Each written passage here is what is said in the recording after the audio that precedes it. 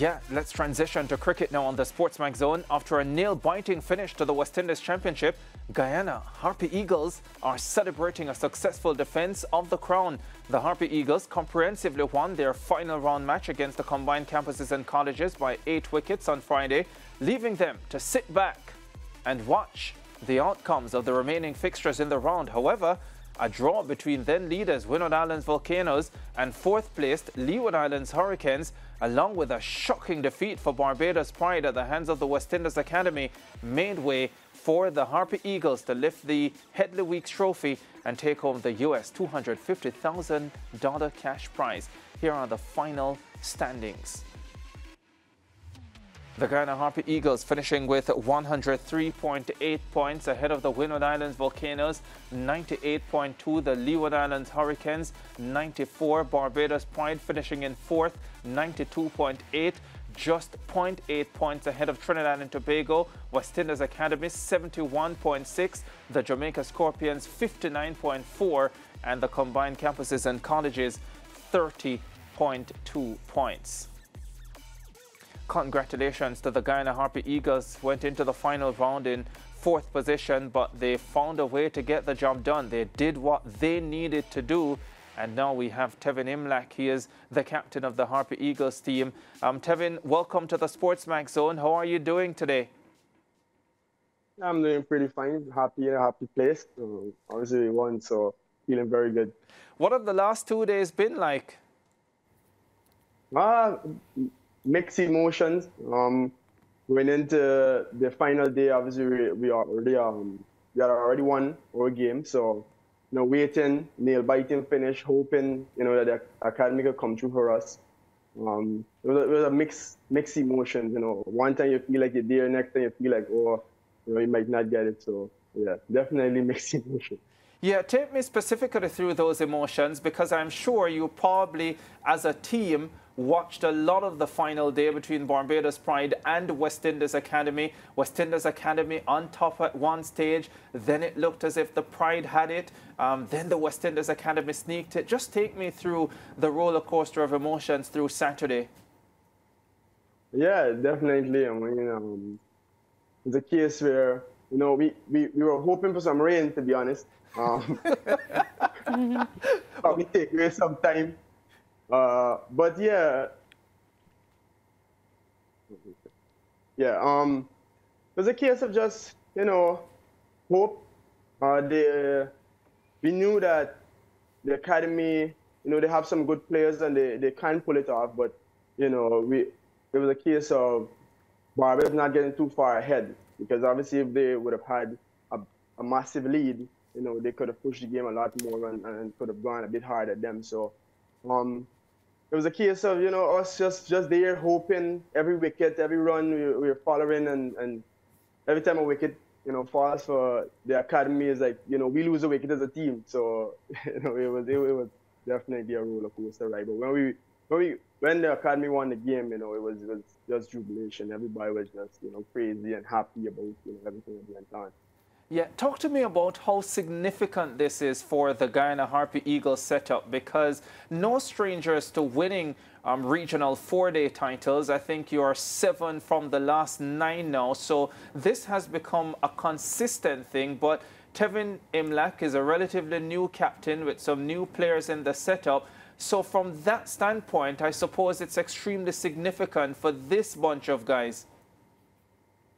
Yeah, definitely. I mean, coming in is it was a pretty inexperienced batting lineup, to say the least. A lot of the players, they would have had 1 or 2 seasons the most, and to see where the team started and where we end up at the end, it showed a lot of character and it showed growth. On the other side of it, we had experienced bowlers, and there's Sammy Pamal, Kevin Sinclair, Kuda Kishmoti. Those 3 guys, our attack is basically built around, 3 West Indies spinners, quality spinners. Obviously, that, Guyana rely very heavily on our spin. And we had also Niall Smith and young Isaiah Thorne that, they show a lot of growth throughout the tournament from game to game, especially young Isaiah Thorne. I think it was special to see him, the growth that he made, the strides that he made, throughout the tournament. Uh, Starting his first game, a bit nervous and things not necessarily going his way. And then, from there, just seeing his consistency and his growth throughout, was magnificent to look at. And Niall Smith coming back from injury and leading the attack as a fast bowler was just brilliant to see. Yeah, Verasama Pomo taking 29 wickets in the tournament for the Guyana Harpy Eagles, the number 9 bowler as far as wicket taking is concerned in the tournament. The only Harpy Eagles bowler in the top 10 this season, with Niall Smith getting 20 wickets, the next best. And you spoke about an inexperienced batting lineup. Kevin Sinclair led batting for your team, getting over 500 runs. But you were impressive as well, 485 runs for the season and finishing in the top 5. Talk about the importance of those two contributions, Kevin Sinclair, but also yourself as leader of this group and taking on that responsibility with a bat. Yeah, I mean, for Kevin, he is somebody I always say you'd go to war with at any time. He's a class player. He's someone who's give 110% every time he steps out on the field.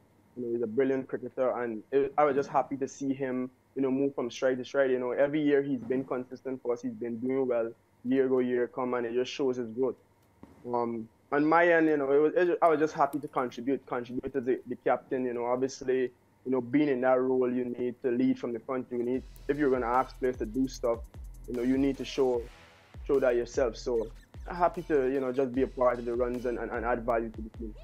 Yeah, and just to follow up on the question about captaincy, Tevin, does being the captain of the Guyana Harpy Eagles ever come with a lot of pressure, or has your team made the job a bit easier for you? Because many a times on this show we talk about when players are handed captaincy, it can be a blessing or sometimes it can be a curse because it of course affects the players' own performances. What was it like for you? It was challenging, to be honest, because playing with the players, like playing with them and not having a leadership role is much different from being in that position. Yeah. Because obviously, you have friends and at times you'd have to make some tough decisions where you might have to take them off, or, you might need to drop someone for some reason or the other. So, and, players they always want to do well, and they always want, the ball in the hand. They always want to make a difference. That's a beautiful Guyana cricket and the players that we have. And that makes it a bit challenging, having to manage that and deal with that aspect. But, it's been brilliant still. We have what I call a think tank, we have the support staff, the coaches, a lot of senior players like Veerasamy, for example, Gudikish Murthy. These guys that you can lean on, to ask for advice, because as a captain, you can't see everything. And especially a young captain, you might not, be able to see everything. So it's very easier. It makes it a lot easier when you can lean on these other players for advice and stuff like that. It makes the job a lot more easier. So I had a lot of support from the backroom staff and, a lot of the players. But it was challenging. It was different. Obviously, this time around, I didn't have the opportunity to keep. So, that's going to be a different challenge, having to keep and captain as well. So I'm looking forward to it, but time will tell. Yeah. Exciting stuff. And you touched on the coach, you touched on the backroom staff, and it's always good when a captain gets the support from those, of course, behind the scenes. I've noticed something though when it comes to Guyana and sports, and it's something that has been on my mind, and every time I interview a Guyanese I'm going to ask them, because we have seen a massive development in sport in Guyana on the whole. It's not only in cricket. I've seen the women cricketers as well do very well, the Guyanese female cricketers. I've spoken to players, of course, footballers, just different aspects of sport. What do you think, Tevin, is the reason for this sudden rise in Guyanese sport? Yeah, I mean, in Guyana, we're a big lover of sports, to be honest, and have the support of the government of Guyana. They're always willing to help. Like, for example, going into the season, the president assisted the team with gears to start the tournament, which was excellent. It's the first time, something like that has ever happened. And, it was brilliant to see. It's just a reflection of, where we're going and the work that goes on behind the scenes to make Guyana sport, better and moving forward. Yeah, Tevin, I have two questions for you before we go. One, your development as a cricketer, domestic cricket, you play for DCC, Demerara Cricket Club. Can you talk to us about the club and how influential it would have been in developing your game? Yeah, very. I started there. I'm still there at the moment.